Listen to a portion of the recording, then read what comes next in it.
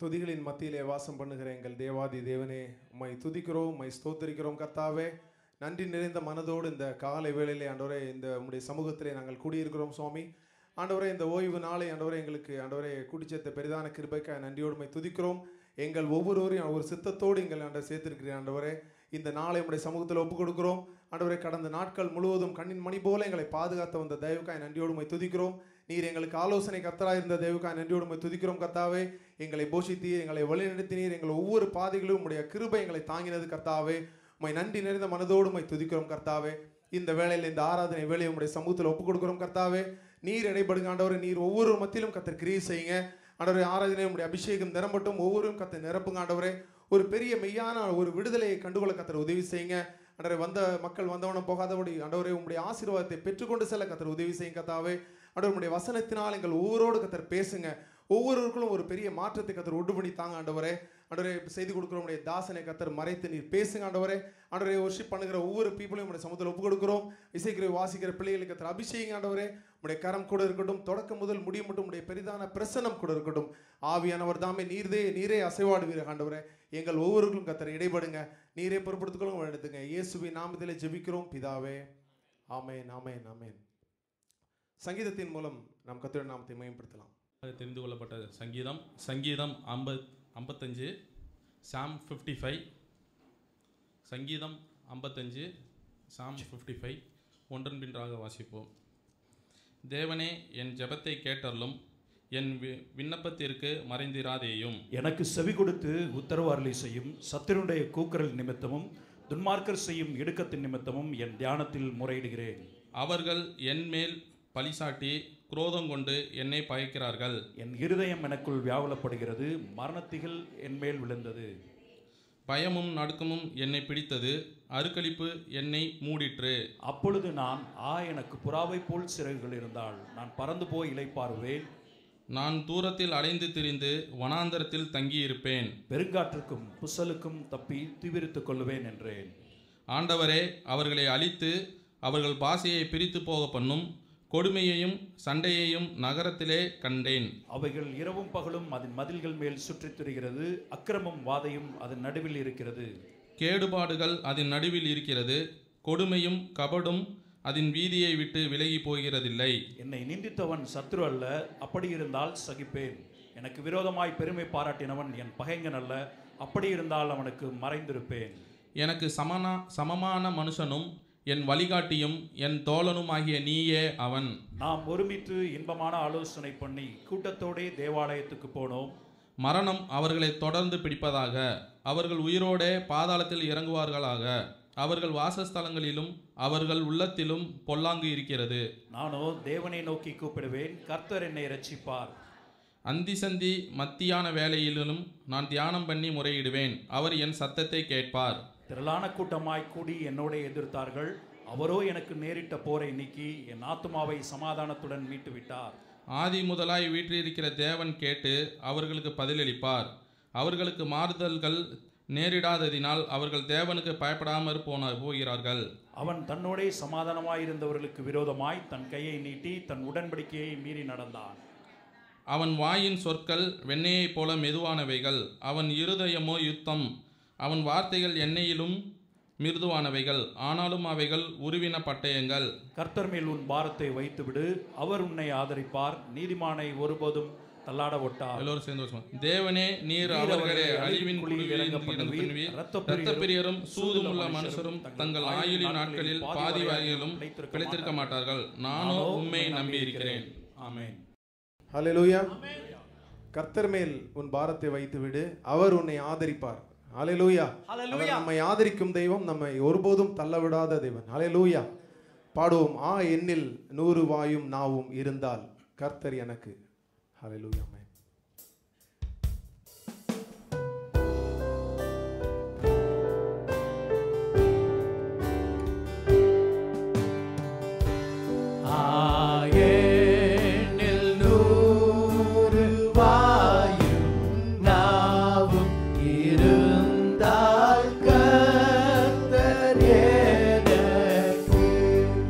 அன்பாக செய்த நன்மை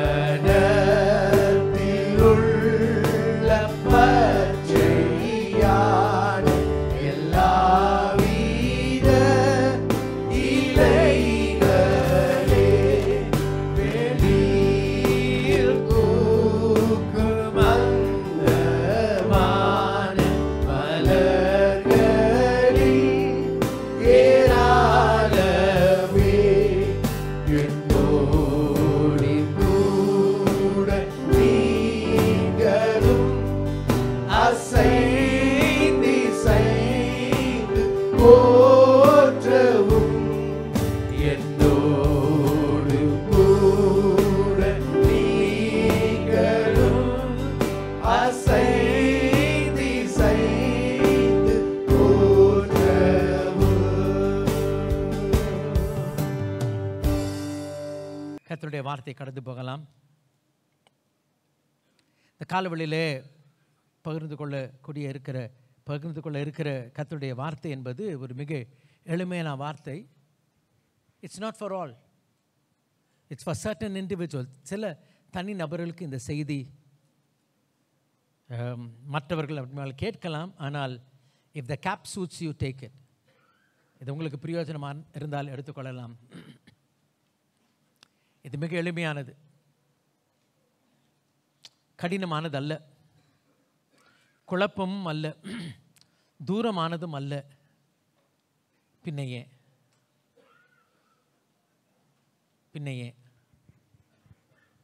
please understand, it's very simple. It's not far-fetched, it's not complicated, it's not beyond reach. But how come we are still in this condition? ஐயா, இன்றைக்கு பல நேரங்களில் சில அர்மியாவில் மாற்றம் எளிதாக இருந்தாலும் பெறாத நிலையில் இருக்கிறதை பார்க்கிறோம். சில பதில் கடினமான பதில்னா விளங்குதுமா? எனக்கு வாழ்க்கையில் சில பிரச்சனைக்கு பதில் இல்லை. அது காரணம் என்ன? அது ரொம்ப ரொம்ப கஷ்டம். ஒரு கடினமான சூழ்நிலை, பிரதிகூலமான நிலை என்றால் பரவாயில்ல. இல்லையா, இது அப்படி கஷ்டம்லாம் கிடையாது. ரொம்ப ஈஸி, ரொம்ப சுலபம், எளிதாக நாம் பெற்றுக்கொள்ளலாம். ஆமென். அப்படி இருந்த மர்மியாவிலே எப்படி நான் ஏன் இன்னும் இந்த நிலைமையில் காணப்படுகிறேன்? நேற்று தின செய்தி உண்மையாகவே I was so tempted to share the same message. எனக்கு ஆசீர்வாதமாக இருந்தது. Because I get to share this again and again. நேற்று பார்த்து அருமையாவுள்ளே யோவான் 13ஆம் அதிகாரத்திலே பேதுருவுடைய கால்களை கழுவ வந்த பொழுது வேண்டாம் சொல்லிட்டான். அந்த அறிந்து கொள்ளலாம். இன்றைக்கு ரட்சிக்கப்படும் பொழுது நாம் எல்லாரும் கழுவப்பட்டோம். நம்ம எல்லாம் கர்த்தர் கழுவினார், நம்மை அன்பு கூர்ந்து நம்ம கழுவினார் என்று வெளிப்படுத்தல் அருமையாவில் 1ஆம் அதிகாரம் 6ஆம் வசனத்தில் வாசிக்கிறோம். நம்மை அன்பு கூர்ந்து கழுவினார். பாவியாக இருக்கும் பொழுது அருமையாவிலே வாசிக்கிறோம். 40ஆம் சங்கீதத்தில் வாசிக்கும் போது பயங்கரமான குடி உளையான சேற்றிலிருந்து என்னை தூக்கி எடுத்தார், என்னை கழுவி என்னை கண்மணி மேல் நிறுத்தினார். ஆமேன். நம்ம எல்லாம் இந்த நாளில் அருமையாவிலே பாவத்திலிருந்து ரட்சிக்கப்பட்ட மக்கள் நாம். ஆமேன். அந்த காலத்திலும் கர்த்தர் கொண்டு வந்தார். ஆனால் பல நேரங்களில் என்ன ஆச்சுன்னா, ரட்சிக்கப்பட்ட பிறகு, ஆண்டவரை ஏற்றுக்கொண்ட பிறகு மாறுவது கொஞ்சம் கஷ்டமாக இருக்குது. நான்லாம் ரட்சிக்கப்பட்டேன்ல, ஆனால் நல்லா தெரிஞ்சுங்க, இன்னைக்கு கெட்டவங்க சீக்கிரம் ரட்சிக்கப்பட்டுடலாம். நல்லவங்க இருக்காங்க பாருங்க, அவங்க ரட்சிக்கப்படுறது ரொம்ப கஷ்டம். நான் எதுக்கு ரட்சிக்கப்படணும்? நான் அப்படி என்ன தப்பு பண்ணேன்? அருமையான அந்த சின்ன சின்ன தவறுகள், அந்த சின்ன சின்ன குறைகள், அந்த சின்ன சின்ன குளறுபடிகளை சரி செய்வது மிக கடினம். காரணம் என்னவென்றால் அருமையாவுல we feel that generally we are good. பொதுவாக நம்ம நல்ல ஆட்கள். ஆகையால் அருமையாவுல ஆண்டு சொல்றப்பா, நீ முழுசும் சுத்தம்பா, நீ முழுசும் சுத்தம். ஆனால் இந்த பந்தியில் பங்கு பெற வேண்டும் என்றால் நீ முழுமையாய் தூய்மையாக்கப்பட வேண்டும். முழுமையாய் தூய்மையாக்கப்பட வேண்டும். குறிப்பாக அருமையாவுல இந்த கர்த்தருடைய பந்தி இருக்கே, இந்த கர்த்தருடைய பந்தியை குறித்து வாசிக்கிற அருமையாவுல மத்தேயு 26ஆம் அதிகாரம் 26ஆம் வசனத்தை வாசிக்கலாம்.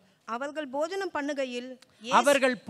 பண்ணுகையில் இயேசு அப்பத்தை நல்லா கவனிங்க அருமையாவுல, இது ஒரு பஸ்கா பண்டிகை. பஸ்கா பண்டிகையை அனுசரித்து கொண்டிருந்தார். பொதுவாக பஸ்கா பண்டிகை குறித்து வேதாமத்தில் வாசிக்கிறோம், இது குடும்பமாய் அனுசரிக்கிற ஒரு காரியம்.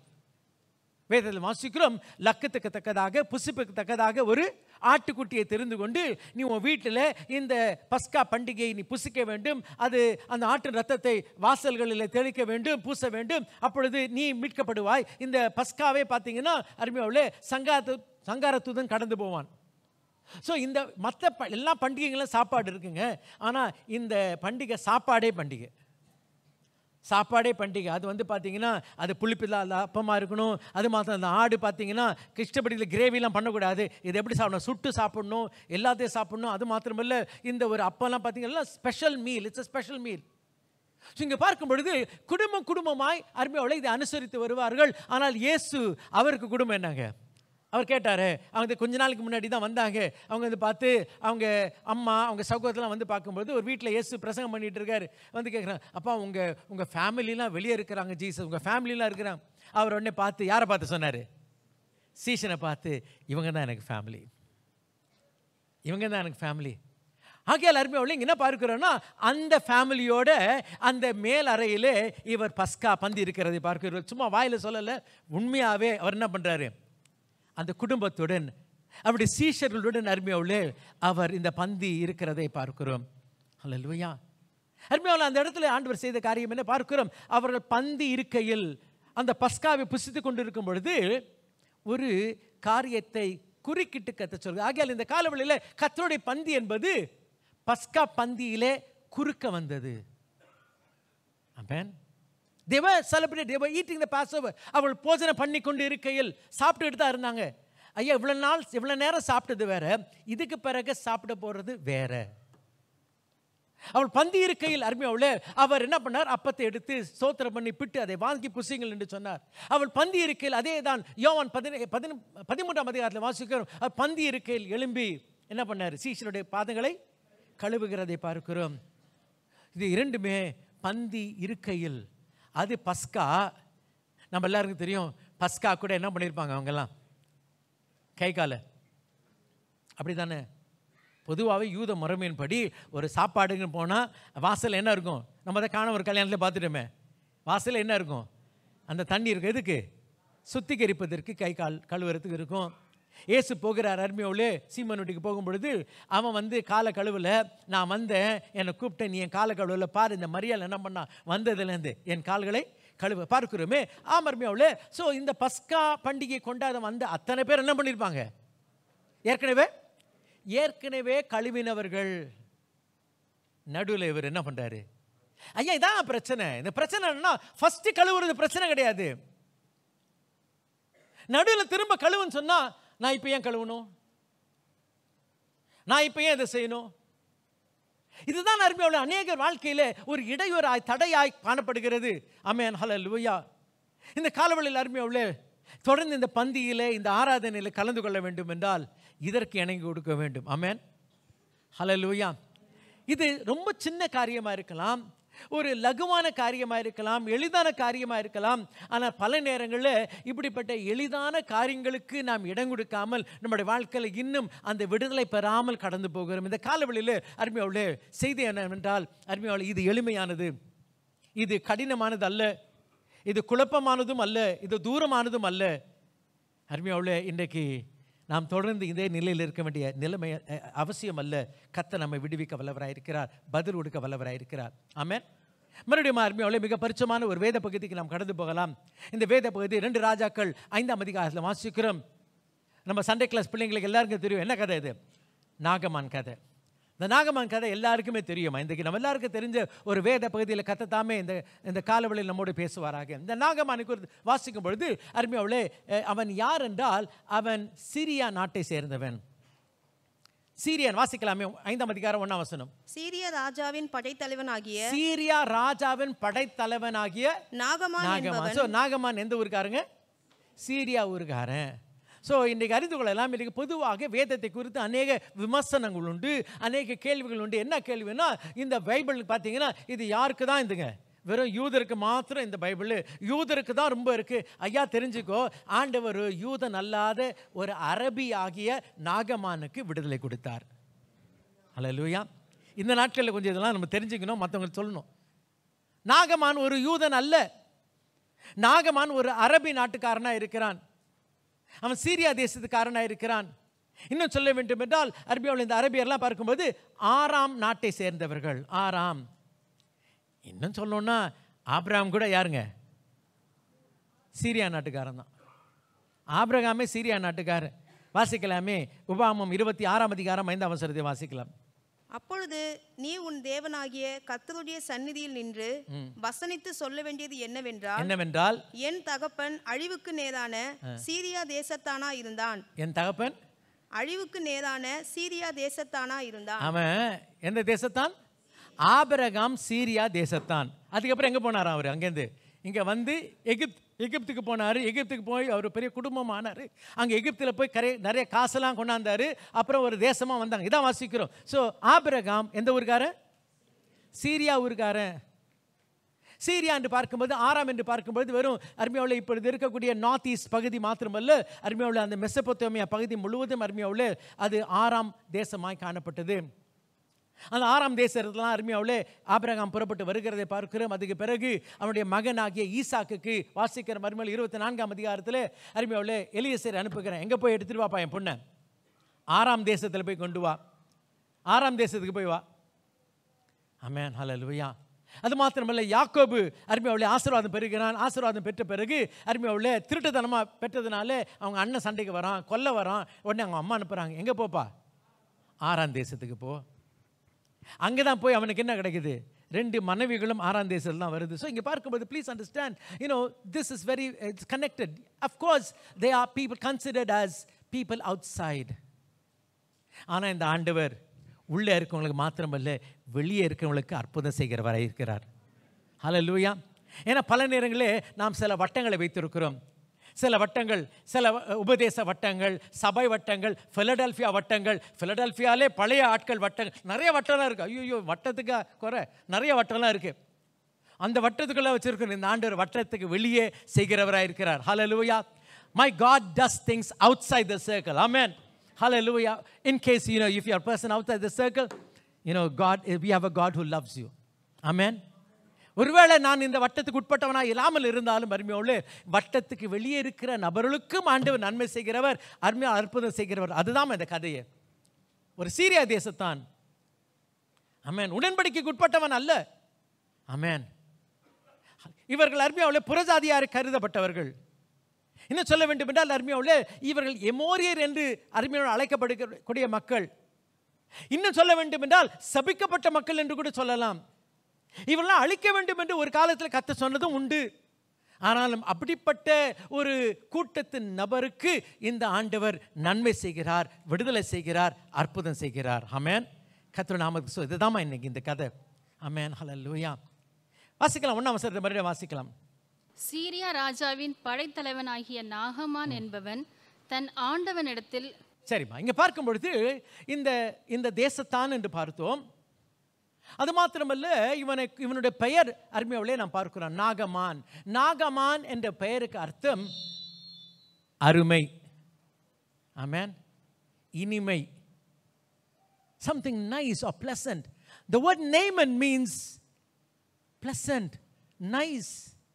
பேர் என்னங்க? அருமையான பேர். ஆமென். ஹல்லேலூயா. சிலவங்களாம் அருமையான பேர்லாம் வச்சுருப்பாங்க, அந்த பேரே ரொம்ப அருமையாக இருக்கும். ஏமிச்சே சார் பேர் பெத்த பேர். சில நேரத்தில் அருமையாவில் நல்ல பேர் தான்மா. இன்னும் சொல்ல வேண்டும் என்றால் அருமையாவில் இது நாகமான் சீரியா புறஜாதியான இருந்தாலும் இது இஸ்ரவேல் மக்கள் கூட இந்த பெயரை வச்சுருந்தாங்க. வாசிக்கலாம் அருமையாவில் ஆதியாகமம் 46ஆம் அதிகாரம் 21ஆம் வசனத்தை வாசிக்கலாம். பென்யமீனுடைய குமாரர் பேலா. யாருமா?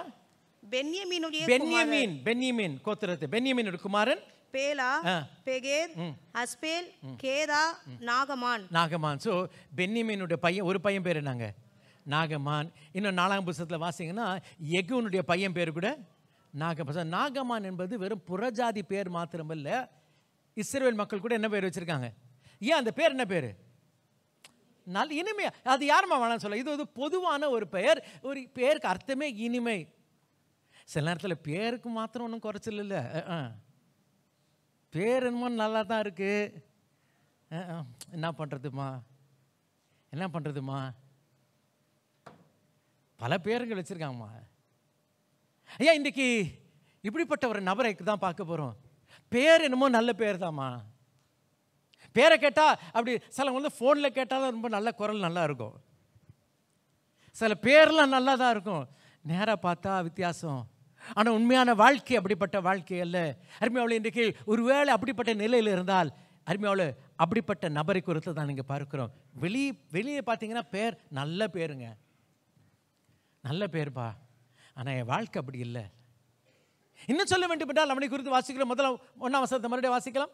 சீரியா ராஜாவின் படைத்தலைவன். சீரியா ராஜாவுடைய பேர் அங்கே இல்லை. ஆனால் பேர் ஒன்று முக்கியமான பேர் இருக்கு. அவர் பேர் என்ன? பென் அதாத். அந்த ராஜாவுக்கு பேர் என்னங்க? பென் அதாத். அதாவது பென்னாலே நமக்கு தெரியும். பென் என்னங்க? மகன். பென்.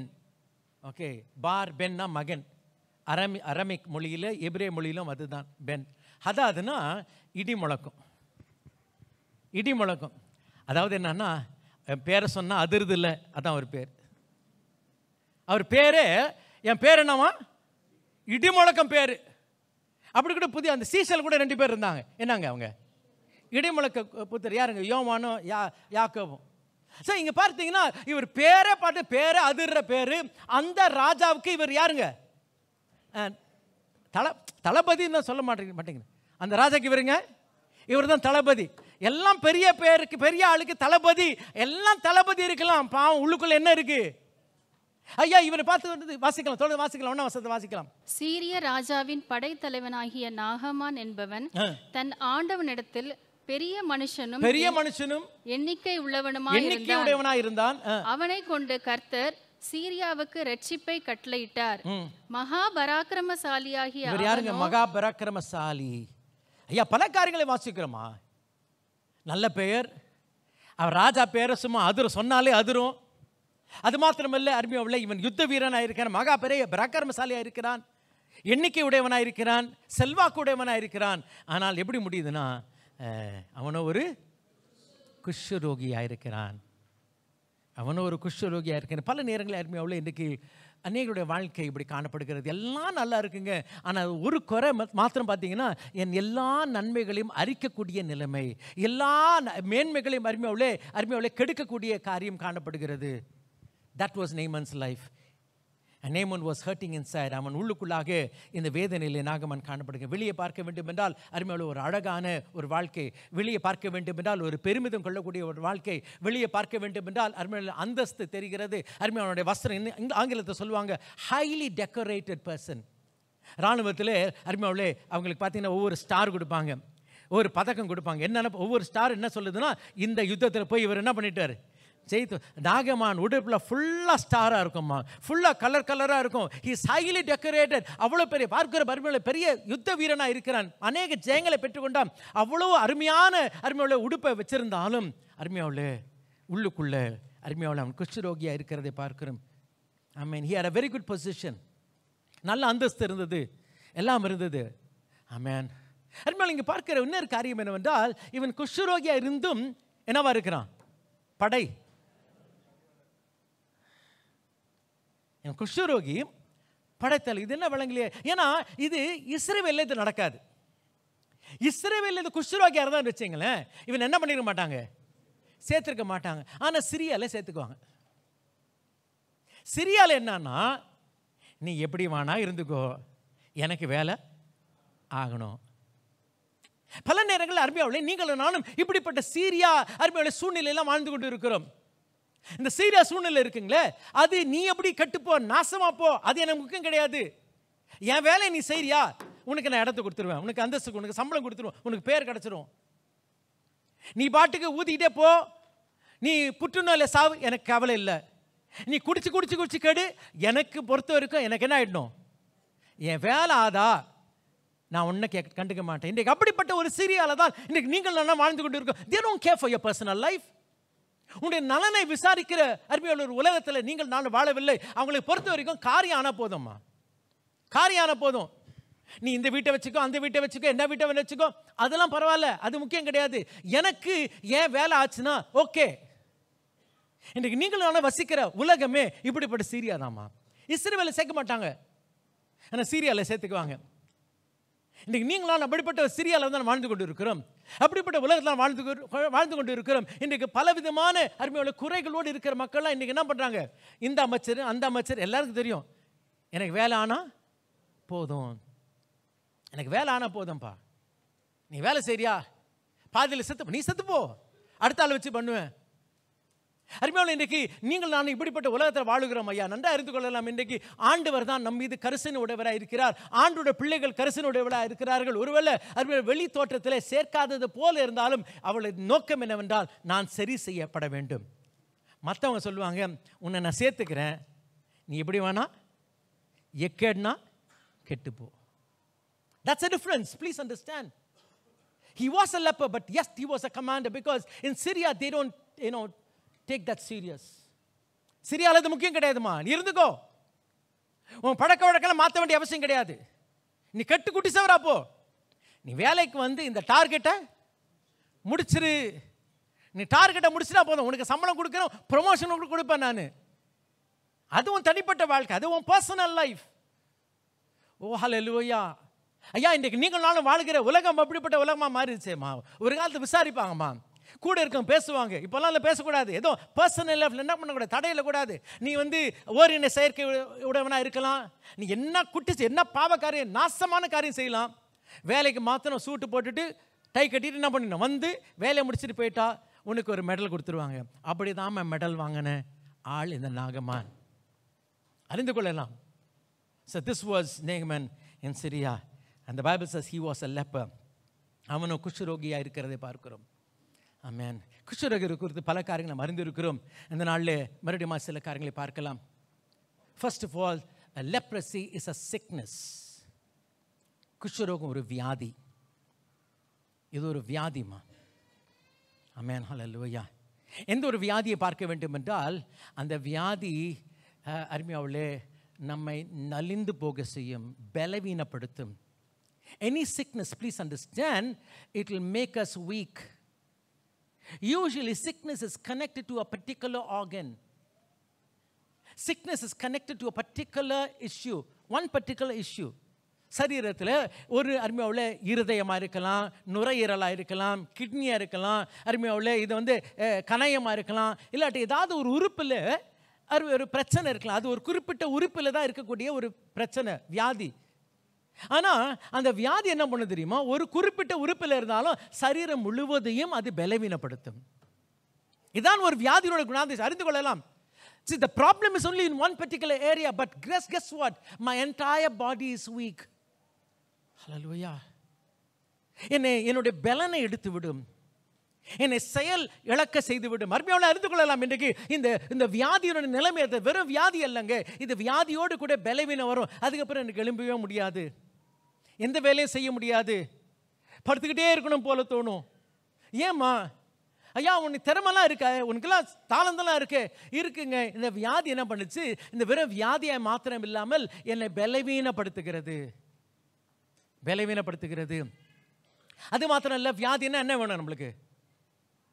வியாதிக்கு என்ன வேணும்? மருந்து வேணும்ல. மருந்து சொல்லுங்களேன், காசாகும்ல. அதான் வாசிக்கிற அருமையான மார்க் 5ஆம் அதிகாரத்தில், பெரும்பாடுள்ள ஸ்திரீ அருமையான அநேக வைத்தியரால் கைவிடப்பட்டால், பெரும்பாடு எல்லா பணத்தையும். ஸோ நன்றாக இருந்து கொள்ளலாம். இது என்ன பண்ணுறது, கொஞ்சம் கொஞ்சமாக என்னுடைய பணத்தை அரித்து விடும்.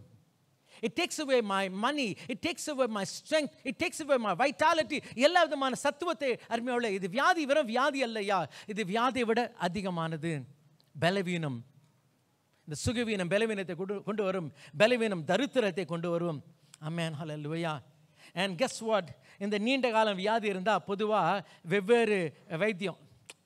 நம்ம ஊருக்கு தான் சொல்லுவாங்களே, ஆளுக்கால் என்ன பண்ணுவாங்க, ஆளுக்கால் சொல்லுவாங்க, நீங்கள் இந்த இலையை போடு, அப்புறம் அந்த இலையை போடு, அப்புறம் முட்டையும் உளுந்தியை வச்சு ஊற்று, என்னன்னா சொல்கிறாங்கம்மா. ஐயோ, ஒரு விலையோனா வந்துடா போதும். நம்ம ஊரில் ஆளுக்கால் ஒரு வைத்தியம் சொல்லிவிடுவாங்கம்மா. இது எல்லாத்தையும் என்ன பண்ணுறது, பலவீனப்பட்டவங்க இது செய்கிறது அது செய்கிறது கடைசி இது மாதிரி தான். ஐயா இன்றைக்கு வியாதினா இதாம்மா, நல்லா அறிந்து கொள்ளலாம். So here is a person hurting inside. So this is the thing path he would have gone through. Maybe there is some Naaman sitting here today. இந்த காலவெளியில் யாரோ ஒரு நாகமான் இங்கே இருக்கலாமா, ஏன்னா எனக்கு விடுதலை வேணும், ஆனால் என்னென்னமோ ட்ரை பண்ணி பார்க்குறேன், இன்னும் எனக்கு விடுதலை இல்லை, இவங்க சொன்னதை செஞ்சு அவங்க சொன்னதை செஞ்சு இருக்கலாமா. இந்த நாகமான் முதலாவது பார்த்தீங்கன்னா அவனுடைய அந்த நிலை வியாதிப்பட்ட நிலையாய் காணப்படுகிறது. ஆமென். ஹல்லேலூயா. அது மாத்திரமல்ல அருமையாவுள்ள, அடுத்தது பார்க்கும் பொழுது this will bring a stench. இது ஒரு வாடையை கொண்டு வரும். நிறைய வியாதி இருக்குங்க, நிறைய வியாதி இருக்கு. சில வியாதிலாம் நான் இருக்கிறதே தெரியாது, அப்படியே இருக்கும். நல்லா தானே இருந்தாங்க, ஆமாம் நல்லா தான் இருப்பாங்க, திடீர்னு போயிட்டாங்க, என்னன்னா அது ஒன்றுமே தெரியலையா. ஆனால் சில வியாதி இருக்கு 3 வீட்டுக்கு முன்னாடியே தெரிஞ்சிடும். வாடை அடிக்கக்கூடிய ஒரு வியாதி. ஏன் இன்றைக்கு சில நிலைமைகள் உண்டுமா? வாடன் என்ன தெரியுமா? நன்றாக அறிந்து கொள்ளலாம். இது மற்றவள் என்னை அருவருப்பாங்க, மற்றவன் என் கிட்ட வரமாட்டாங்க, இது நிமித்தம் அருமையாவில் நான் தனிமைப்படுத்தப்படுகிறேன். நான் தனிமைப்படுத்தப்பட்டபடினால என்ன பண்ணுறது தெரியுமா? நான் எப்படியாவது இந்த உடுப்பு அந்த உடுப்பு போட்டு என்ன பண்ணுறேன், என்ன நான் மறைக்கிறேன், மேக்கப்லாம் போட்டு அப்பப்போ முடியை வெட்டிக்குவேன், அப்போ முடி நீளமாக விடுவேன், அப்புறம் இப்படி விடுவேன், அப்புறம் இப்படி. பார்த்துருக்கீங்களா? இதுக்கெல்லாம் காரணம் என்ன தெரியுமா? வாடை. அறிந்து கொள்ளலாம். Because I want acceptance. என்னை மற்றவர்கள் ஏற்றுக்கொள்ள வேண்டும், மற்றவர்கள் என்னை அங்கீகரிக்க வேண்டும். ஆகையால் என்னென்னமோ பண்ணி பார்க்கிறேமா. ஏன் தெரியுமா?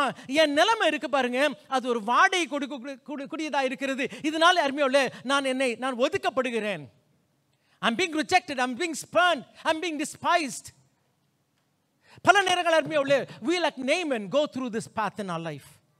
இது வெறும் வியாதி மாத்திரமல்ல, இது என்னோட வாழ்க்கையில் அருமையால் இந்த நிலைமை ஒரு வாடை கொடுக்கக்கூடியதாக இருக்கிறது. தனிமைப்படுத்தப்படுகிறேன், நல்ல புசு புசுலாம் அடித்து பார்க்குறேன், ஆனாலும் என்ன பண்ண மாட்டேங்கிறாங்க, ஆட்கள் கிட்ட வர மாட்டேங்கிறாங்கம்மா. This because of a stench. ஆமென், ஹல்லேலூயா. மூன்றாவது பார்க்கும்போது it gives a scary look. ஆமென். இது என்ன பண்ணோன்னா என்னை ஒரு விகார தோற்றத்தை கொடுக்கும். இந்த வியாதி எப்படிப்பட்ட வியாதின்னா, என் மூக்கெலாம் இது மாதிரி ஆகிடும், கையெல்லாம் இப்படி ஆகிடும். என் பார்க்க இதை வெறும் நல்லா அறிந்து கொள்ளலாம். Please understand, this is something different. இது என்னை விகாரப்படுத்தி விடும். நாளைக்கு அப்புறம் அந்த அம்மா சாப்பாடு ஊட்டும் போது, குழந்தை ஊட்டும் போது பாரு, அந்த பூச்சா கட்டிக்கிட்டு கொடுத்துருவேன். நான் என்னை பூச்சாண்டின்னு காட்டின்னு என்ன பண்ணுவாங்க, எனக்கு அவங்க பிள்ளைக்கு சாப்பாடு. அது மாதிரி அருமையாவில் என்னை ஒரு விகாரப்படுத்தக்கூடிய ஒரு நிலைமை இந்த குஷ்டரோகம். அறிந்து கொள்ளலாம் அருமையாவில். இன்றைக்கு பாவத்து நிலைமை இதுதான் அருமையாவில். பாவம் மிக கொடுமையானது. அதை வியாதியாக பார்க்கிறோம். அது வியாதி மாத்திரமல்ல அருமையாவில், ஒரு அருமையாவில் நாட்டம் எடுக்கக்கூடிய நிலைக்கு என்னை கொண்டு போய்விடும். அது மாத்திரமல்ல, என்னை உருக்குலைத்து விடும். Search, please understand. ஸ்லோலி அருமையாவில் சில இருக்கு பாவ நிலைமை இருக்குங்களே, அழகான மூஞ்சில அசிங்கப்படுத்திடுமா. உண்மையை சொல்கிறேன். உன்னை கர்த்தர் அழகாக படைச்சார், உன் வாழ்க்கையில் பாவத்துக்கு இடம் கொடுத்து பாரு, உன் மூஞ்சே விகாரம் ஆகிடும். உன் மூஞ்சே விகாரம் ஆகிடும். ஏனென்றால் அருமையுள்ள இந்த வியாதியினுடைய குணாதிசயம் இது. உன்னுடைய அருமையான மகிமையான முகம் தோற்றம், முக பாவனை மாறி விகாரமான ஒரு முகம். Nobody wants to look at you. You become a scarecrow. Amen. Hallelujah. Hallelujah. அடுத்தது இது ஒரு வருத்தத்தை கொண்டு, it will bring sorrow. வருத்தம், மன உளைச்சல், sadness, depression. Amen. You get into your moods. அருமையாவில் சோர்வு, அருமையாவில் மன உளைச்சல் காணப்படுகிறது. எப்போ பார்த்தாலும் அருமையாவில் you get into a depression. Amen. இன்னைக்கு பல இடங்களில் அருமையாவில் you see lot of Naamans these. இந்த நாட்களில் அநேக நாகமான்களை பார்க்கிறோம். சிறு வயதிலே இந்த நாகமான் நிலை தாக்குறதை பார்க்கிறோம். சிறு பிள்ளைகள் இன்றைக்கு மன உளைச்சல் இருக்கிறதை பார்க்கிறோம். அநேக கணவன் மனைவி வேலையில் இருக்கிற, வேலை இல்லாதவங்க இல்லாத மன உளைச்சல். காரணம் என்னவென்றால் அருமையாவில் இது வெளி பிரச்சனை இல்லைங்க, இது அப்படியே ஒரு மன அழுத்தத்தை தருகிறது. It brings me to a place of sorrow. வருத்த நிலைக்கு கொண்டு போய் நான் போய் விடுகிறேன், மன வருத்தம். Amen. அது மாத்திரமல்ல அருமையாவுள்ள, I become suicidal. Amen. I become suicidal. என் வாழ்க்கையே வெறுத்து போதுமா. I go to a place where நான் செத்தா பல முறை நான் செத்துலாம் கூட யோசிக்கிறேன். பல முறை I wish I can die. I get the suicidal thought. Suicidal thought. That's exactly, the leprosy brings sickness, it brings stench, it brings a scary look, it brings sorrow, it brings a suicidal thought. I want to end my life. Sometimes, guess what? If they're slightly getting better, சில நேரத்தில் கொஞ்சம் சரியாகிறது போல இருக்கலாம். அப்படி சரியானாலும் இந்த வியாதி இருக்கு பாருங்க, இது ஒரு வடிவை வைத்து விடும். It will leave a scar. வடுனா என்ன? என் பழைய பிரச்சனையின் ஞாபகம் மூட்டுதல். சரி, இன்றைக்கு உலகம் கொடுக்கக்கூடிய இந்த தீர்ப்பெல்லாம் அருமையுள்ள எப்படி இருக்கும்னா, சரியாகிற மாதிரி இருக்கும். ஆனால் என் வாழ்க்கையில் என்ன இருக்கும்? ஒரு வடு இருக்குமா. there'll be a scar. There'll be a scar. இந்த காலவழியில் அருமையுள்ள, is there any Naaman here? இன்றைக்கு பேரும் பார்த்தீங்கன்னா அருமையான ஒரு பேர், நிம்மதி பேர். ஆனால் இங்கே பார்த்தீங்கன்னா நம்முடைய வாழ்க்கையில் இப்படிப்பட்ட நிலை காணப்படுகிறதை பார்க்கிறோம். வெளி தோற்றம் பார்த்தீங்கன்னா அந்த அழகான உடுப்பெல்லாம் அந்தஸ்தெல்லாம் வைத்திருக்கிறான். ஆனால் உள்ளுக்குள்ளே அருமையாலே அவன் அழிந்து கொண்டிருக்கிறான், அழுகி கொண்டிருக்கிறான், அரிக்கப்பட்டவனாய் காணப்படுகிறான். ஆனால் இந்த காலவெளியில் செய்தி என்னவென்றால், இப்படிலாம் கஷ்டப்பட வேண்டிய அவசியம் இல்லை. பதில் என்னங்க? எளிது, சுலபம், தூரம் எதுவுமே இல்லை. அப்படி இருக்கும்போது நாகமானே, ஏன்பா இன்னும் இந்த நிலையில் இருக்கிற? நாகமானே, ஏன் இன்னும் இந்த நிலையில் இருக்கிற? இது கொடூரமான வியாதியாக இருந்தாலும், கொடூரமான நிலையாக இருந்தாலும், இன்றைக்கு ஆண்டவர்கிட்ட அருமையான ஒரு எளிதான, லகுவான, சுலபமான அருமையோட ஒரு பதில் கர்த்தர் வைத்திருக்கிறார். அப்படி இருந்து ஏன் நாகமானே இந்த காலவேளையில் நாகமான் செய்த சில பிழைகளை பார்க்கலாம். ஏனென்றால் இன்றைக்கு ஒரு பக்கத்தில் வியாதி கொடுமையாக இருந்தாலும், மறுபக்கத்தில் இந்த ஆண்டவர் அருமையோட பதிலை லகுவாக மாற்றியிருக்க. இந்த ஆண்டவர் என்றைக்குமே பதிலை லகுவாக தான் செய்வார்மா. ஹல்லேலூயா. இன்னைக்கு ஆண்டவர் லகுவாய் செய்வார். இஸ்ரவேல் மக்கள் வனாந்தரத்தில் கடந்து போகிறாங்க, முறுமுறுத்தார்கள். முறுமுறுக்கும் பொழுது அருமையாவுள்ளே அந்த சர்ப்பமானது, கொடிய சர்ப்பம் அவளை கடித்து கொன்றது. மரித்து கொண்டிருந்தார்கள். இவங்க மோசைகிட்ட முறையிட்ட போது மோசை ஆண்டோட முறையிடுகிறான். ஆண்டவர் சொல்கிறார், அப்பா ஒரு வெண்கல சர்ப்பத்தை செய்ய, அதை பார்த்தா போதும், அவ்வளோதான். இன்னைக்கு நிறைய பேருக்கு மருந்து எப்படி வேணும் தெரியுமா? ஒரு கஷ்டமான மருந்தாக இருக்கணும், அப்போ தான் என்னங்க நடக்கும். கொஞ்சம் ஈஸியாக சொன்னால் அவங்களுக்கு தெரியும். ஏதாவது மருந்து கொஞ்சம் சீப்பாக இருந்தால் போதுமே, அந்த சீப்பெல்லாம் வாங்காத, என்னங்க அதெல்லாம் வேலைக்கு நடக்காது. அது காசு கொடுத்து போ. அருமையான எனக்கு ஆண்டோடைய பதிலெல்லாம் எளிமையான பதில். இன்னைக்கு 2 பாட்டு பாடணும், ரொம்ப சந்தோஷமாக இருந்துச்சு. இந்த பாட்டெலாம் அவங்க தான் எடுக்கிறாங்க. அது முதல் பாட்டில் பார்த்தீங்கன்னா பலி இருந்துச்சான், என்ன இல்லை மலையில், நம்ம தானே பாடணும். கர்த்தரே தேவன், கர்த்தரே தேவன், என்ன வந்துச்சு? பலி இருந்தது, அக்கினி இல்லை. ஆண்டவர் என்ன கொடுத்தாரு? அக்கினி கொடுத்தார். அடுத்தது ஒரு நீர் மாத்திரம் போதும் எனக்கு, யெகோவா ஈரே, அங்கே என்ன இருந்துச்சு? அக்கினி இருந்தது. பலிக்கு ஆட்டுக்குட்டி எங்க? ஆண்டவர் என்ன கொடுத்தார்? என்னம்மா எல்லாமே அங்கே போய் நின்று ஆண்டவர் எல்லாம் கொடுக்குறார். ஹல்லேலூயா. ஒரு மலையில் பலி இருந்துச்சு, அக்கினி இல்லை, ஆண்டவர் அக்கினி கொடுத்தார். எவ்வளோ பெரிய ஜெபம்! அப்படி ரொம்ப சிம்பிளாக கிடச்சிருச்சுமா. இன்னொரு இடத்துல அது கர்த்தருடைய பர்வதத்தில் பார்த்துக்கொள்ளும் போகலாம். போய் பார்த்தா அவன் பின்னாடி திரும்புகிறான், என்ன இருக்குது? ஹல்லேலூயா. 3வது மலையில் அவர் பலியும் கொடுத்தார், அக்கினியும் கொடுத்தார். ஹல்லேலூயா. யாருக்காக தெரியுமா? உனக்காக எனக்காகும். உனக்காக எனக்கு அவர் பலியும் கொடுத்தார், ஆட்டையும் கொடுத்தாருமா. நம்முடைய ரட்சிப்பை இலகுவாக மாற்றிவிட்டார், எளிதாக மாற்றிவிட்டார். ஆமென். ஹல்லேலூயா. அருமையாளே, ஆனால் பிரச்சனை என்ன தெரியுமா?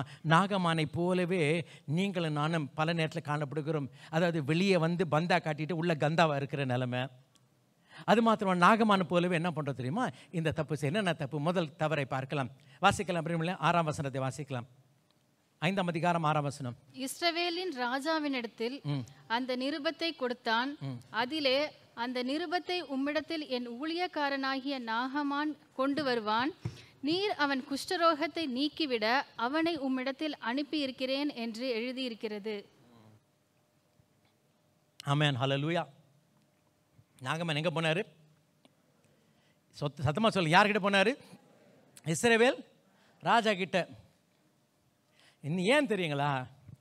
நாங்களாம் எங்களுக்குன்னு ஒரு அந்தஸ்து இருக்குல்ல, எங்களுக்கெல்லாம் ஒரு அந்தஸ்து இருக்குல்ல. நாங்கள் சொன்னது, இந்த விஷயம் சொன்னது யாருன்னா, ஒரு சின்ன அடிமை பெண். அவள் சொல்லிலாம் நாங்களாம் செய்ய மாட்டோம். அவள் சொன்னால் நாங்கள் நேராக எங்கே போவோம்? நாங்கள் போய் மினிஸ்டருக்கு ஃபோன் பண்ணுவோம். மினிஸ்டர் ஒரு லெட்டர் கொடுப்பாரு. அந்த மினிஸ்டர் லெட்டரில் போயிட்டு நாங்கள் போய் பண்ணுவோம். நாங்களாம் எப்படின்னா, நாங்கள் போய் நிற்போம், எங்கள் கூட ஒரு ஆட்கள் கொண்டு போவோம். அவங்க என்ன சொல்லுவாங்க? சாருக்கு நீங்கள் செய்யுங்க. அப்படி ஒரு பந்தா தான் எங்களுக்கு இஷ்டம். நாங்கள் உங்களுக்கு ஒரு செக்கெல்லாம் எழுதி கொடுப்போம், நல்லா காசுலாம் கொடுப்போம். எங்களுக்கு அந்த பந்தா வேணும். ஐயா, நன்றாக இருந்து கொள்ளலாம். தப்புமா இது? தப்பான நபர்களை இன்றைக்கும் அருமையாளே அன்னையோட வாழ்க்கையில் விடுதலை வேண்டும் என்றால் அருமையாளே, they are sitting on the pedestal. நம்முடைய அந்தஸ்தில் அவங்க பார்த்தீங்கன்னா இந்த லெவலில் தான் அவங்க எல்லாம் பார்ப்பாங்கம்மா. நாகமானே அந்த லெவலில் உனக்கு ஒன்றும் கிடைக்காதுமா. இன்றைக்கு அறிந்து கொள்ளலாம், இன்றைக்கு ஆண்டோடைய காரியமெல்லாம் எளிமையானது. ஆமென். ஹல்லேலூயா. அறிந்து கொள்ளலாம், எளிமையானது. இந்த சபையில் எது கற்றுக்கிறீங்களோ இல்லை, எளிமையை முதல்ல கற்றுக்கணும், இல்லாட்டி கஷ்டம். போன வாரம் கூட பேசியிருந்தோம் ஒருத்தவங்களோட. இல்லாட்டி நிற்க மாட்டாங்க. You have to understand, but this because என் தேவன் அப்படிப்பட்டவர், நம்முடைய ஆண்டவர் அப்படிப்பட்டவர். ஆனா நாகமன் என்ன பண்ண தெரியுமா, அவனுக்கு விடுதலை வேணும். ஆனா எப்படி வேணுமா, இவர் போவாரா நேரா என்ன பண்ணுவார், தவறான நபர்கிட்ட போவார். ஆமென், ஹல்லேலூயா. இந்த காலவெளியில் அருமையாவே, are you engaging yourself in the wrong person to do the job? ஹல்லேலூயா. தவறான நபர்கள். ஆமென். ஆண்டவருடைய பதிலெல்லாம் எளிமையானதுமா. ஆமென். மார்க் 6ஆம் அதிகாரம் யோவான் 6ஆம் அதிகாரம் எடுத்து வாசிக்க வேண்டாம். அங்கே ஒரு பெரிய தேவை இருந்ததுமா. வந்த புருஷர் மாத்திரம் 5000 பேருக்கு மேலே இருக்கிறாங்க. இயேசுவும் சீஷனும் பேசிக்கிறாங்க. என்ன பேசிக்கிறாங்கன்னா, எவ்வளோ காசு செலவாகும், எவ்வளோ பணம் செலவாகும். அதாவது இயேசு பேசலை, சீஷனுங்க சொல்கிறாங்க இப்படிலாம் செலவாகும். அப்படி நீ போய் பாருப்பா. அங்கே பார்த்தா பதில் எப்படி வருது, சின்ன பையன் சின்ன பையன், ஒரு சின்ன பையன் இதுக்கு பதிலாக வந்து விட்டான். ஆமென், ஹல்லேலூயா. அருமையான இன்றைக்கு the problem is நம்மளுக்கு எப்போதுமே அந்த அப்படி தான் பார்க்குறோம். நான் எப்போதுமே நான் ஹை லெவலில் தான் பார்ப்பேன். பார், நீ இருக்கிறது நாகமான நிலவை, கொஞ்சம் ஹைலாம் விட்டுட்டு எங்கே வா, கொஞ்சம் லோக்கு வாப்பா. Please come down from a pedestal. 1 Samuel 14, இதெல்லாம் நமக்கு தெரிஞ்ச சம்பவங்கள் தான். 1 சாமுவேல் 14ஆம் அதிகாரத்தில் யாரும் வரல, ஆச்சு 40 நாள் ஆச்சு, 80 முறை ஆயிடுச்சு, யாரும் வரல. கடைசியில் யார் வரான்னா ஒரு சின்ன பையன் வரான். நல்லா கவனிங்க, அந்த கதையில் என்ன பார்க்குறோன்னா, பையன்லாம் வந்துட்டான்ல. இப்போ சவுல் சொல்கிறான், ரைட்டு, அந்த சந்தோஷம், நீ என்ன பண்ணு, என்னுடைய வஸ்திரத்தை, என்னுடைய அருமையாவில் இந்த கவசத்தெல்லாம் போட்டுட்டு போ. ஏன்பா, அவசியம் இல்லையம்மா. அப்படின்னா நீயா போக வேண்டியதானே, நீயா போக வேண்டியதானே. அருமையாவில் இன்றைக்கு கடைசி வரைக்கும் பாருங்கள், நம்ம பந்தா விடுறது இல்லை. இந்த நாளில் அறிந்து கொள்ளலாம், கர்த்தருடைய பிள்ளைகளாய் நீங்களும் நானும் அந்த நாகமான் போல அருமையால் தவறு செய்யாதபடி அருமையால் நம்மை தாழ்த்துவோம். நாகமான் ராஜா கிட்ட லெட்டர் எடுத்துட்டு போய் ராஜா கிட்ட போற, அந்த ராஜா என்ன பண்ணுறாரு, வஸ்திரத்தை தான் கிழிச்சு, ஐயா உயிர் கொடுக்கறது நான் கடவுளா? So please don't go to the wrong people. இந்த கால்வழியில் எல்லாருமே அவளை இன்றைக்கு கர்த்தர் முதலாவது ஒரு எளிமையான காரியத்தை தெரிந்து கொள்ள வேண்டும் என்று கர்த்தர் சொல்லுகிறார். ஆமென், ஹல்லேலூயா. அடுத்து மாத்திரமல்ல, அடுத்தபடியே வாசிக்கலாம், 9-11 வாசிக்கலாம். அப்படியே நாகமான் தன் குதிரைகளோடும் தன் ரதத்தோடும் வந்து எலிசாவின் வாசல் படியிலே நின்றான். அப்பொழுது எலிசா அவனிடத்தில் ஆள் அனுப்பி, நீ போய் யோர்தானில் 7 தரம் ஸ்நானம் பண்ணு, அப்பொழுது உன் மாம்சம் மாறி. அடுத்தது பார்த்தீங்கன்னா ஒரு தவறான அணுகுமுறை. என்ன தவறாக அணுகுமுறைன்னா, இவர் வருவாராம், அவர் ரதத்தில் இருப்பாராம், அப்புறம் யார் வருவாங்களாம், வாசிங்கம்மா. அப்பொழுது எலிசா அவனிடத்தில் ஆள் அனுப்பி, நீ போய் யோர்தானில் 7 தரம் ஸ்நானம் பண்ணு, அப்பொழுது உன் மாம்சம் மாறி நீ சுத்தமாவா என்று சொல்ல சொன்னான். அதற்கு நாகமான் கடும் கோபம் கொண்டு புலப்பட்டு போய் அவன் வெளியே வந்து நின்று, அந்த ஊழியக்காரன், அந்த அதான் இருக்கிறாங்களே ஊழியக்காரங்க, காசு கொடுத்தா வரதுக்கு. அவன் வந்து என்ன பண்ணுவான்னா, அவன் வெளியே வந்து நின்று நான் ரதத்தில் உட்காருவேன், அவர் என்ன பண்ணுவோம், நிக்கணும். அவன் என்ன பண்ணும், நிக்கணும். அவன் நின்று தன் தேவனாகிய கர்த்தருடைய நாமத்தை தொழுது, தன் கையினால் அந்த இடத்தை தடவி, நான் என் வாயில சொல்ல மாட்டேன், ஆனா நீ என்ன பண்ணும், அந்த இடத்தை சோத்திரம் ஏசு ரத்தம் செய்யும், ரத்தத்தால் செய்யும். யார் சொன்ன? அவர் இப்படியே இருப்பார். Please understand, this is the problem. இன்னைக்கு அநேகரோட வாழ்க்கையில் விடுதலைக்கு வராததுக்கு காரணம் என்ன தெரியுமா? உன்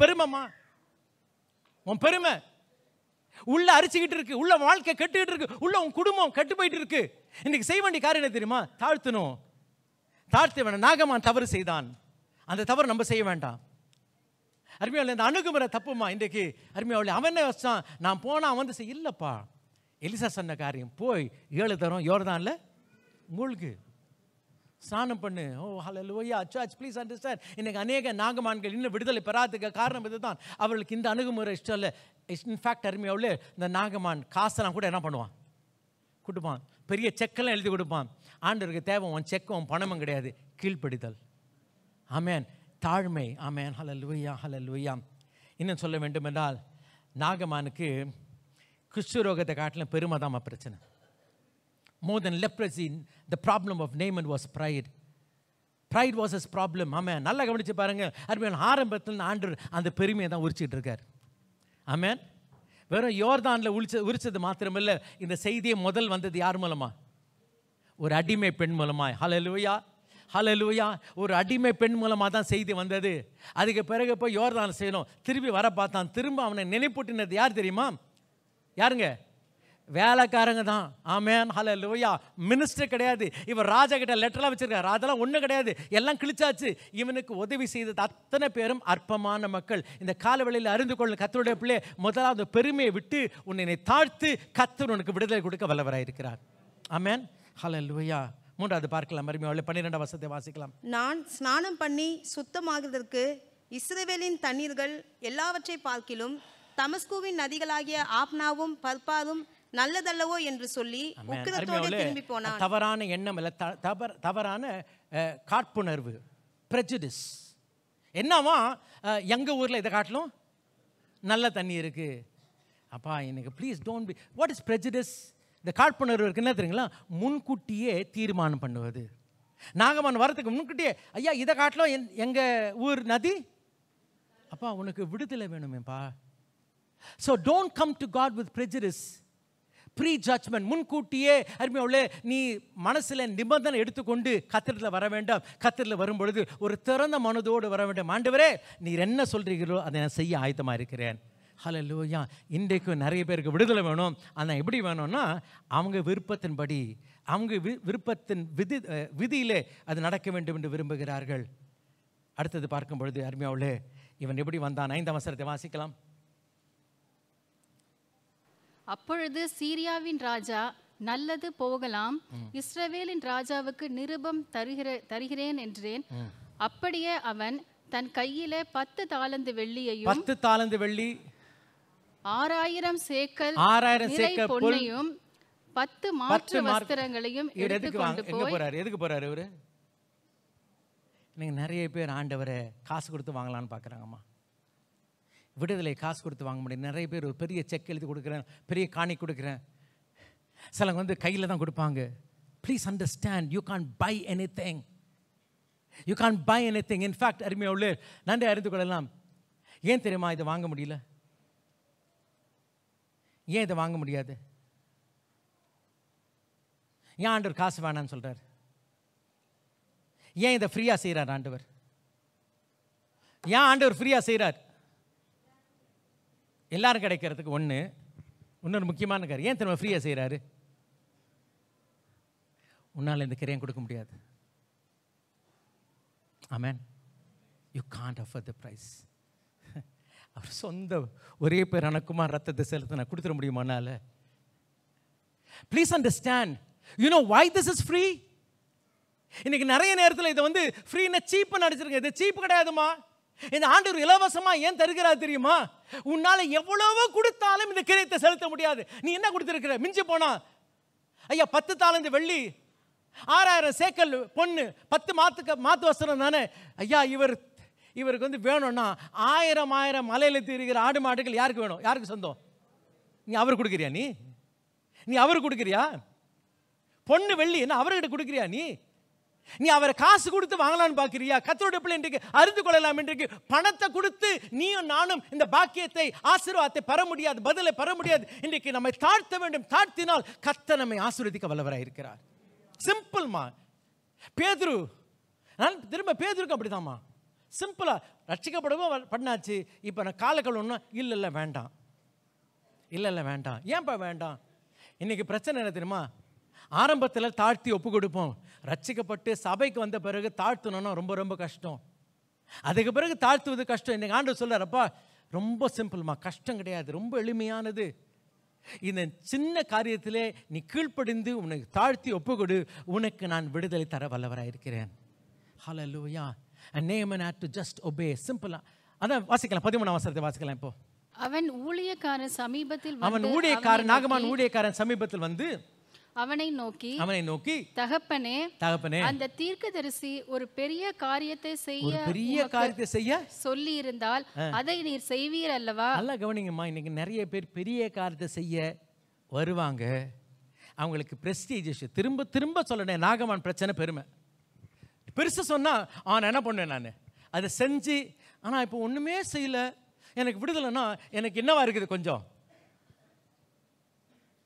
பேதுரு கூட அப்படிதாம்மா. கவனிச்சு பாருங்களேன். காலை கழுவிடான்னா மாட்டேன்னா, அல்லாட்டி உனக்கு எனக்கு பங்கு இல்லைன்னு சொன்ன உடனே என்ன சொல்லிட்டா உடனே? தலை கழுவுல. பேதுரு தலை கழுவ மாட்டேன், உடம்பு கழுவ மாட்டேன், வெறும் கால் தான் கழுவேன். அதான் பேதுருக்கு பிரச்சனை. நான் முழுசா கழுவிக்கிறேன். முழுசா கழுவ வேண்டாம். சில இருப்பா வச்சா ஐயா இன்னைக்கு வாய் ஏன் தெரியுமா? சிம்பிள் காரியமா அந்த ஒரு எளிமையான கீழ்ப்படிதல் அவங்களால முடியாது. செஞ்சா இப்படி செய்கிறேன், அதில் நான் ஒன்றும் செய்ய மாட்டேன். ஆண்டவருக்கு என்ன கேட்குறாரு தெரியுமா? நான் சொல்கிறத சிம்பிளாக கீழ்ப்படி. இல்லை இது செய்வா அது செய்வா, இல்லைப்பா இது மாத்திரம் செய்.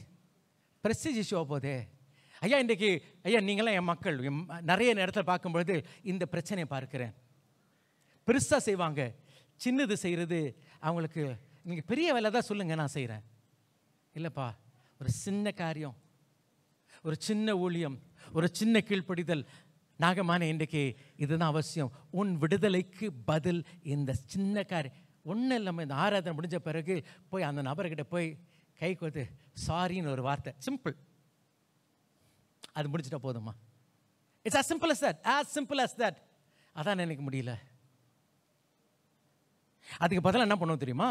அவங்க வீட்டில் கூப்பிட்டு சாப்பாடு கொடுன்னு நான் சொன்னால் செய்வோம். நம்ம செய்வோமா செய்ய மாட்டோமா?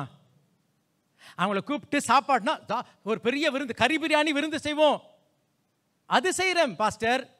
நீங்கள் போய் வெறும் சாரி எனக்கு அதுதான் எனக்கு கஷ்டமாக இருக்குது, இன்னைக்கு அதை தான் எனக்கு கஷ்டமாக இருக்குது. ஆண்டவர் சொல்கிறாரு நீ உன்னை பிரியாணி செய்ய வேண்டாம், நீ விருந்து செய்ய வேண்டாம், சிம்பிளாக போய் சாரின்னு சொல்லிட்டு போக முடியுமா உன்னால்? Because I am going to fully deliver you. உன்னுடைய நிலையை கம்ப்ளீட்டாக மாற்ற வல்லவனாக இருக்கிறேன். இன்னைக்கு பல நேரங்கள் அருமையாக அவ்வளோ வி கெட் ஸ்டக் ஹியர். எல்லாம் வசனம் எல்லாம் கேட்போம். ஆண்டவர் கொஞ்சம் பெருசாக சொல்லுங்கள் ஆண்டவரே, அதெல்லாம் சொல்லுங்கள் கொஞ்சம். அப்போ நான் எனக்கு கொஞ்சம் ஒரு மதிப்பு இருக்கும்ல. இன்றைக்கு ஆண்டவர் சொல்ல அதை தான் உடைக்க விரும்புகிறேன். அந்த மதிப்பு தான் உடைச்சி உன்னை தாழ்த்து உனக்கு நான் விடுதலை தர வல்லவராக இருக்கிறேன். வாசிக்கலாம் உபாகமம் 30ஆம் அதிகாரம் 11-14 வாசிக்கலாம். 14. நான் இன்று உனக்கு விதிக்கிற கட்டளை, நான் இன்று உனக்கு விதிக்கிற கட்டளை உனக்கு மறைபொருளும் அல்ல. நன்றா எடுத்துக்கொள்ள. இப்போ நான் சொன்னேனே எதுவுமே ராக்கெட் சயின்ஸ் கிடையாதுப்பா, மறைபொருள் அல்ல. ஆமேன் ஆமேன். இது என்ன ரொம்ப புதிராக பேசுகிறாரு. இன்னைக்கு நிறைய கிரீக், லாட்டின், என்னமோ ஹீப்ரூல, அதெல்லாம் ஒன்றும் கிடையாதுப்பா. இதெல்லாம் ரொம்ப ரொம்ப எளிமையானது, மறைபொருள் அல்ல. அது உனக்கு தூரமானதும் அல்ல. நாங்கள் அதை கேட்டு அதன்படி செய்யும் பொருட்டு எங்கள் நிமித்தம் வானத்திற்கு ஏறி. நீ செய்யறதுக்கு எங்க போவனா? அமெரிக்கா, ஆஸ்திரேலியா, வானத்துக்கு எங்கேயோ நீ இமயமலைக்கெல்லாம் போக வேண்டாம். அதை எங்களுக்கு கொண்டு வருகிறவன் யார் என்று நீ சொல்லத்தக்கதாக அது வானத்தில் உள்ளதும் அல்ல. அது வானத்தில் உள்ளதும் அல்ல. நாங்கள் அதை கேட்டு அதன்படி செய்யும் பொருட்டு. உங்க பிரச்சனைக்கு இருக்கு என்ன இருக்குன்னா, ஒரு செடி இருக்கு. அது எங்க தெரியுமா? எனக்கு இந்தோனேஷியாவில் கிடைக்கும். நீங்க என்ன பண்றீங்க? இந்தோனேஷியா, தாய்லாந்து கூட கிடைக்கும்னு கேள்விப்பட்டிருக்கேன் நான். நீங்க தாய்லாந்துக்கு போய் இந்தோனேஷியா போங்க, அது கிடைச்சிச்சுன்னா உங்களுக்கு என்ன கிடைக்கும்? உங்களுக்கு வாசிக்கலாமே. எங்கள் நிமித்தம் சமுத்திரத்தை கடந்து அதை கொண்டு வருகிறவன் யார் என்று நீ சொல்லத்தக்கதாக அது சமுத்திரத்துக்கு அப்புறத்தில் உள்ளதும் அல்ல. அல்லேலூயா. இன்னைக்கு ஆண்டவர் சொல்றாருமா, அப்பா நீ இந்தோனேஷியா போக வேண்டாம், எங்கேயும் போக வேண்டாம், அண்டார்டிகா போக வேண்டாம், இமயமலைக்கு போக வேண்டாம், வானத்துக்கு போக வேண்டாம், இது புதிர்னு யோசிக்க வேண்டாம். இன்னைக்கு நான் சொல்றது ரொம்ப சுலபமா. ஹல்லேலூயா. It's a simple answer. It's a simple response. Amen. Hallelujah. பேதுருவே உன் கால் மாத்திரம் கழுவணும்ப்பா. பல நேரங்களில் இதை விளங்கி இந்த எளிமையை விளங்கிக் கொள்ளாமல் இருக்கிறோம். என்னை காலை வேளையில் கர்த்தர் அநேகரோடு பேசுகிறார். அருமையாவளே, இந்த நாகமானத்துக்கு போயிருந்தா அப்படியே போயிருந்தா செத்துருப்பாம்மா. ஆனால் நாகமானுக்கு ஒரு புது வாழ்வை கட்டளையிட்டார். ஹல்லேலூயா. எந்த அளவுக்குன்னா சுகம் மாத்திரமல்ல, வடுக்கள் இல்லாத ஒரு சுகத்தை கர்த்தர் கட்டளையிட்டார். ஆமென். உலகம் கொடுத்த சுகம்லாம் என்ன கொடுக்கும்? வடுக்கள் இருக்கும், அப்பப்போ ஞாபகம் வரும். ஆமென். ஹல்லேலூயா. அதுக்கப்புறம் பிளாஸ்டிக் சர்ஜரிலாம் பண்ணணும்னு சொல்லுவாங்க. ஆனால் இந்த ஆண்டவர் புதுசாக்கி விட்டாருமா. ஹல்லேலூயா. கண்ணில் முடிச்சு ஜெபிக்கலாமா? கண்ணில் முடிச்சு ஜெபிக்கலாம். இது மிக எளிமையானது, இது தூரமானதல்ல, இது கருகலானதல்ல, இது கடினமானதல்ல. பின்ன ஏன்மா then why? Hallelujah. It's very simple. Amen. It's not far-fetched. It's not complicated. It's not beyond reach. Then how come? Then how come? Hallelujah. பின்ன ஏன் என் குமாரத்தி என்ன இப்படி இருக்கா? கீலியாத்தின் பிசந்தைலம் இல்லையோ, ரணவைத்தியர் இல்லையோ, பின்ன ஏன் என் ஜனம் இப்படி இருக்கு? எல்லாம் எளிமையா ஆக்கி கொடுத்துருக்கேனே, எல்லாம் எளிமையா ஆக்கி கொடுத்துருக்கேனே. கர்த்தருடைய பிள்ளையே, உன்னை தாழ்த்துமா. உன் குடும்பத்தில் கர்த்தர் சேமத்தை அளிப்பார். உன்னுடைய வாழ்க்கையில் கர்த்தர் ஆசீர்வாதத்தை கட்டளையிடுவார். கர்த்தர் உன்னை விடுவித்து உன்னை வழிநடத்த வல்லவராக இருக்கிறார். ஆமென். நாகமானே, ஹல்லேலூயா. தொடர்ந்து இப்படியே போக வேண்டிய அவசியம் இல்லைப்பா. நீ திரும்பிட்ட. அந்த வேலைக்காரன் பேசுறது போல உங்ககிட்ட பேசுறேன். ஏன்பா கஷ்டமானது சொன்னாலாம் செஞ்சிருப்பீங்களே. அந்த தேவன மனுஷன் சிம்பிள் தான் சொன்னாங்க. கர்த்தருடைய வார்த்தையில் எளிமையானதான போட்டிருக்கு. தம்பி, தங்கச்சி, சகோதரனே, சகோதரிய, ஒரு எளிமையான காரியத்தை தான் கர்த்தர் சொல்றார். உன்னை தாழ்த்து, ஒப்புக்கொடு. உனக்கு கர்த்தர் விடுதலை கட்டளையிடுவார், விமோசனத்தை கட்டளையிடுவார், வாழ்வை கட்டளையிடுவார், வெற்றியை கட்டளையிடுவார். ஓ ஹல்லேலூயா, ஹல்லேலூயா. நாகமான் போல நாகமான் செய்த தவறுகளை செய்ய வேண்டாம். கடைசியில் நாகமான் கீழ்ப்படிந்தான், இணங்கி கொடுத்தான், அந்த எளிமையானதை செய்தான், முழு விடுதலை பெற்று கொண்டு வந்தான். ஹல்லேலூயா, ஹல்லேலூயா, ஹல்லேலூயா. இந்த நாளில் யார் நாகமான் எனக்கு தெரியாதுமா, உங்களுக்கு தாமா தெரியும். எந்த நாகமான கர்த்தர் பேசுகிற எனக்கு தெரியாது. ஆனால் நீ அந்த நாகமானா இருந்தால் தொடர்ந்து இருக்க வேண்டிய அவசியம் இல்லை. உனக்கு இன்றைக்கு கர்த்தர் விடுதலை தர வல்லவராக இருக்கிறார், விமோசனத்தை கட்டளையிட வல்லவராக இருக்கிறார். ஆமென். ஒப்பு கொடுத்து ஜெபிக்கலாம். ஆண்டவரே, நீ சொன்னதன்படி கீழ்ப்படி என்னை அர்ப்பணிக்கிறேன். நான் ஒப்பு கொடுக்குறேன் ஆண்டவரே. அது என் காரியமாக இருக்கலாம், என் குடும்ப காரியமாக இருக்கலாம், என் சரீர காரியமாக இருக்கலாம். எந்த இடத்துல எனக்கு விடுதலை வேண்டுமோ அந்த விடுதலை அவர் தர வல்லவராக இருக்கிறார். ஆமென். ஹல்லேலூயா. Thank you Jesus. குமாரி ஜெபிமா. அப்பா, இரக்கமுள்ள தேவனே, உமக்கு ஸ்தோத்திரம் தகப்பனே. அப்பா, இந்த வார்த்தைக்காக ஸ்தோத்திரம் ராஜா. அப்பா, நீ நல்லவர் கர்த்தாவே. அப்பா, நாங்கள் ஒவ்வொருத்தரும் கர்த்தாவே விடுதலை பெற வேணும் தான்ப்பா நீங்கள் அப்பா ஒவ்வொரு நாளும் என்ன கொண்டு இருக்கீங்க ஆண்டவரே. அப்பா, அந்த பாவத்தினுடைய நிலையை கர்த்தாவே அப்பா நீங்கள் அப்பா குஷ்டத்துக்கு அப்பா ஒப்பா நீங்கள் பேசியிருக்கீங்க ராஜா. அப்பா, எங்ககிட்ட ராஜா அப்பா இப்படிப்பட்ட நிலை வேண்டாம்ப்பா ஆண்டவரே. எங்களை தாழ்த்தி ஒப்பு கொடுத்து ஜெபிக்கிறோம் அப்பா. எங்களுடைய தனிப்பட்ட விதத்திலையும் ஆண்டவரே, எங்கள் குடும்ப காரியத்திலையும் இருக்கிற அப்பா எல்லா பிரச்சனைகளும் ஒப்பு கொடுத்து ஜெபிக்கிறோம் கர்த்தாவே. அப்பா, இன்னும் கர்த்தாவே நாங்கள் விடுதலை பெறக்கூடாத அந்த இடங்களை ஒப்பு கொடுக்கிறோம் ஐயா ஆண்டவரே. நாகமான் செய்த தப்பிதத்தை அப்பா நாங்கள் செய்ய வேண்டாம் தகப்பனே. அப்பா, எங்களை முற்றிலுமாய் உம்முடைய வார்த்தைக்கு கீழ்ப்படிய ஒப்பு கொடுத்து ஜெபிக்கிறோம்ப்பா ஆண்டவரே. எங்களுக்குள்ள பெருமைகள் வேண்டாம்ப்பா ஆண்டவரே. பெருமைகள் இருக்கும்பொழுது ராஜா நாங்கள் விடுதலை பெற முடியாதுப்பா ஆண்டவரே. உம்முடைய வார்த்தைக்கு இப்பொழுது எங்களை ஒப்பு கொடுக்கிறோம் கர்த்தாவே. அப்பா, நாங்கள் தாழ்த்துக்கிறோம், எங்களை வெறுமையாக்கி ஒப்பு கொடுக்கிறோம் அப்பா. தாழ்மை உள்ளவனுக்கு கிருபை அளிக்கிறேன்னு சொன்னீங்களப்பா ஆண்டவரே. எங்க ஒவ்வொருத்தருக்கும் உங்க கிருபையை தாங்கப்பா. உங்க கிருபை இல்லாம எங்களால வாழ முடியாது ராஜா. அப்பா, எங்களுக்கு உதவி செய்யுங்கப்பா. உம்முடைய வார்த்தைக்கு அப்பா பரிபூர்ணமாய் கீழ்ப்படி எங்களை தாழ்த்தி ஒப்பு கொடுத்து ஜெபிக்கிறோம் ஆண்டவரே. மன்னிக்க வேண்டியவர்களை மன்னிக்க கர்த்தர் எங்களுக்கு கிருபை தாங்க ராஜா ஆண்டவரே. எவ்வளவு பெரிய காரியமானாலும் செய்யறதுக்கு நாங்க தயாரா இருப்போமேப்பா. ஆனா இன்னைக்கு நாங்க சின்ன விஷயத்தை செய்யறதுக்கு எவ்வளவு கஷ்டப்படுறோம் ஆண்டவரே. எங்க இருதயத்தை எவ்வளவா கடினப்படுத்துகிறோம்ப்பா ஆண்டவரே. எங்களை மன்னிங்கப்பா, எங்களை மன்னிங்க ஆண்டவரே. அப்பா, இதோ நீங்க சொன்னீங்களப்பா ஆண்டவரே, விடுதலை எங்களுக்கு சமீபத்தில் வச்சிருக்கீங்கப்பா.